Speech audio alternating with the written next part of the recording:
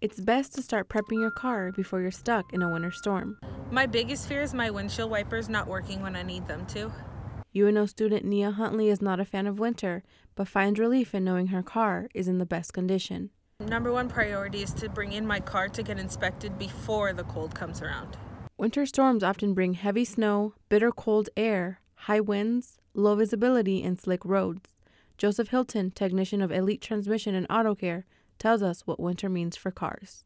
You got to worry more about letting your car warm up in the morning, scraping off your windows. Batteries usually will either die on the hottest day of the summer or consequently on the coldest day of the winter. Something like picking out a windshield wiper fluid may seem simple, but some people may not know. Different types of washer fluid that frankly will freeze. There are many things you can do to make sure your car is prepared. But to start, check your coolant, battery, and tire pressure.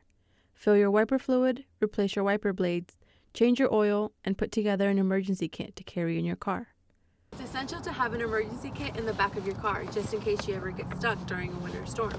You should have some jumper cables, some water, a flashlight, some shoes, some blankets, and anything else you think you'd need if you were stuck out in the cold. No one will ever be prepared for harsh driving conditions, but one thing Joseph wants everyone with a car to know is, if you have a four-wheel drive or an all-wheel drive car, don't think that you're Superman. Just because you can get going, it doesn't mean that you can stop. For the Omaha News, I'm Analia Ramirez.